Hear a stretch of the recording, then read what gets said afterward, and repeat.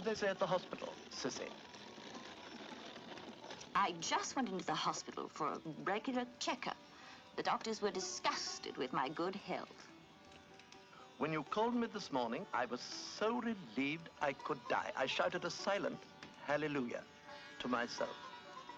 I've heard some very disturbing rumors about you, Sissy. Rumors? Such as what rumors?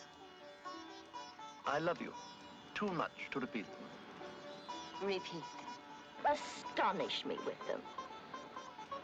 Well, this party you had over from Capri last month went back to Capri, babbling about poor Sissy. They said they couldn't sleep here because you spent the whole night shouting over loudspeakers and pressing electric buzzers.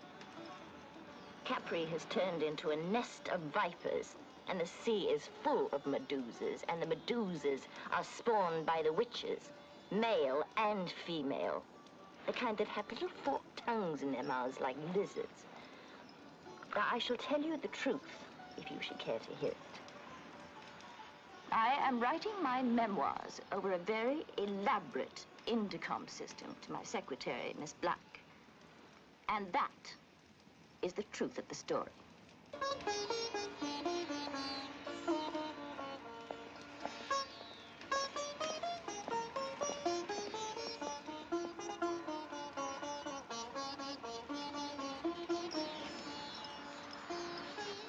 Has it ever occurred to you that life is all memory, except for each present moment that goes by so quickly you can hardly catch it?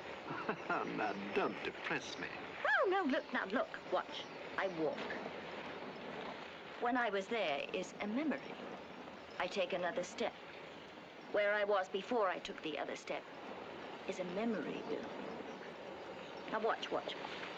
I walk to the end of the terrace. I come back.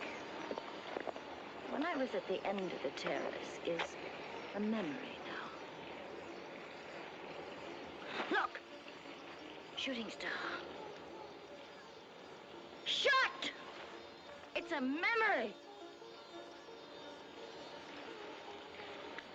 All husbands, all lovers are a memory now.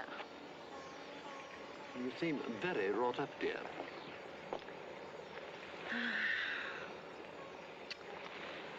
Today, when I was dictating to Blackie the story of the one great love of my life, my marriage to wildly beautiful and beautifully wild young poet named Alec. He loved mountain climbing, fast cars, roulette, and me. We'd begin our day at sundown, get out of bed and put on the robe of a samurai warrior with the sword belt and the sword, and I'd jump out of bed as naked as he and pick up a little pearl-handled revolver. Then we'd threaten each other. I'd say, surrender your sword or I'll shoot you. And he'd answer, put down your pistol or I'll chop off your head. What fun. Oh, yes. Yeah.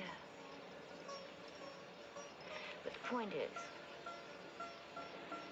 today, while I was describing Alec, the poet and the mountain climber, another poet climbed the mountain to see me.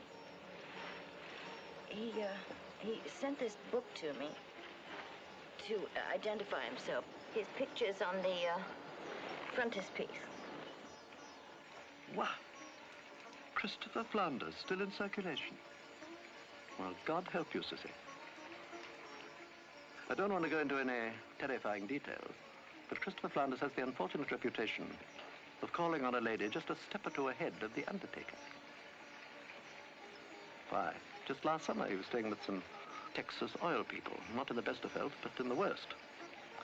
Well, one night at dinner, that wicked old Duke of Parma, we always called him the Parma Violet, poured a bottle of champagne over Christopher's head and said, I christen thee, Christopher Flanders, the angel of death, Il Angelo della Morte. And the name has stuck to him. I'll tell you more. When the Texas oil lady found out why the Palmer pilot had given poor Chris that name, she was thrown into a panic and told him he must check out the first thing the next morning. Well, that night, he swallowed some sleeping pills, you see. He's done this before. Well, we call it a sleeping trick. And it is a trick, because Chris always tells the servant wherever he's staying to call him early in the morning so that he can get on the road. Consequently, you see, he's always found and revived before the pills can be fatal. Bill, follow me. Where to? The Pinkfalino. He's been asleep ever since he's been here. I think he may have been playing his sleeping trick on me.